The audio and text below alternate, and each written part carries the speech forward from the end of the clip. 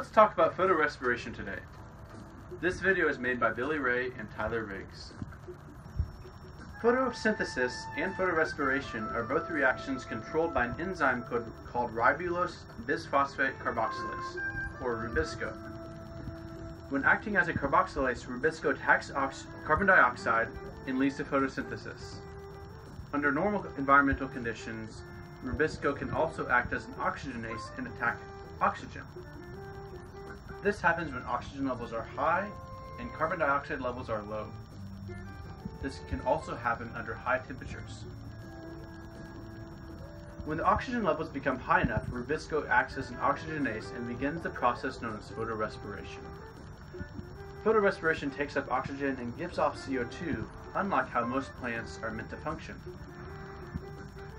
Photorespiration takes place in the chloroplast, peroxisome, and mitochondria. Through a series of reactions, Rubisco attacks oxygen, eventually forming phosphoglycolate. Phosphoglycolate loses a phosphate, becoming glycolate. Glycolate attacks oxygen and becomes glycoxylate in the peroxisome. Glycoxylate undergoes transamination to become glycine. Glycine then loses carbon dioxide and ammonia to become serine. This reaction hydrolyzes ATP. The lost carbon dioxide can eventually pass from the mitochondria back to the chloroplast and into the Calvin cycle and go through photosynthesis. To give an idea of the extensiveness of the reactions that are undergone in photorespiration, let's look at the first step of photorespiration, the conversion of ribulose 1,5-bisphosphate to phosphoglycolate. Catalyzed by enzyme B, Rubisco transitions to an N-indolate intermediate. The N-indolate intermediate attacks oxygen.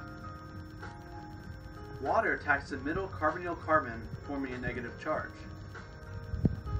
The negative charge redistributes and kicks off the OH group as the leaving group.